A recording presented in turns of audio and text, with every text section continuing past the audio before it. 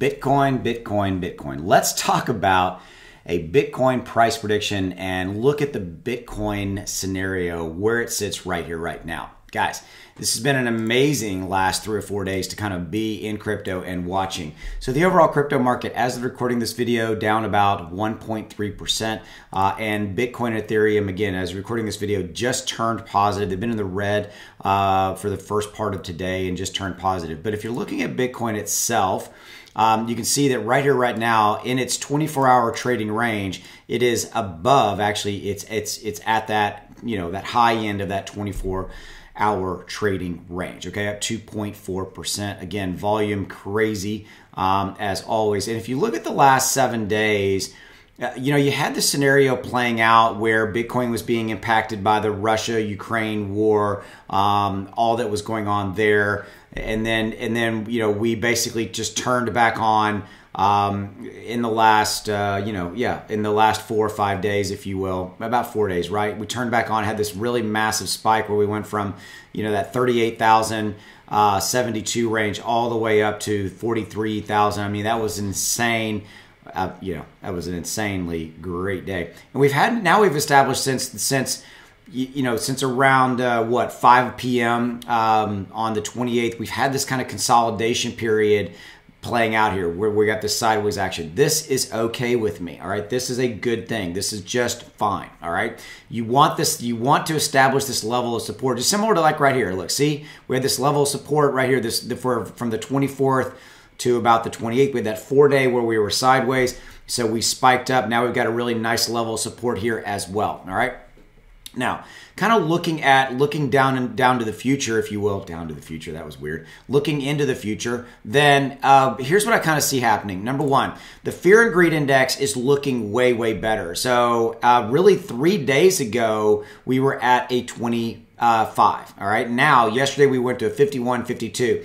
This is really what I'm calling the sweet spot of the fear and greed index. I love it when we're neutral, because when we're neutral, you tend to get those better scenarios playing out where people are a lot more confident and they're a lot more, there's not as much fear rampant in the overall market conditions. Okay. Also, before we get directly back to Bitcoin, there's some things that you need to understand that are outside influences on Bitcoin in the overall crypto market. Number one, the Federal Reserve and Powell has come out and said that yes, there basically is a liftoff set for March, that they are going to raise the rates in March here in the States. This is a good thing. Obviously, the Dow futures, NASDAQ futures, let me refresh this, apologize.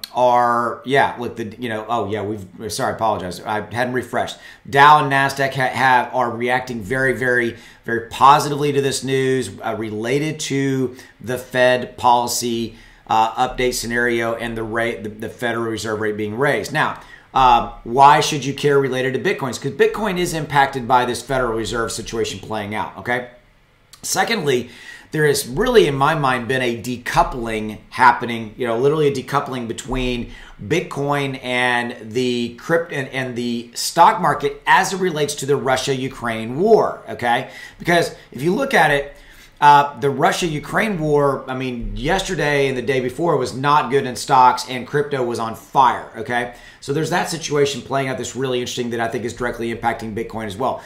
Thirdly, there's been this dialogue been happening that, hey, is the money flowing from, say, a lot of just regular citizens in Russia because of all the banking sanctions, because the devaluation of the Russian ruble, etc., is a lot of that money been flowing into Bitcoin? And if you think about it, I read a real interesting article this morning. It was talking about the fact that that's not enough money, if you will, to really be the reason that Bitcoin has had this pretty major meteoric rise, from mid to high 30s all the way up to this $45,000 range. There you go. We peaked up over 45. Yes, that is awesome. That's a big deal. As of recording this video, that's a big deal. We could get up over that 45,000, maintain it, put that in a review mirror. This is a big thing. So finally, as far as the price prediction goes, I think that we're well on our way to about 47,000 is per some technical analysis that I've looked at. 47,000 is that next major price point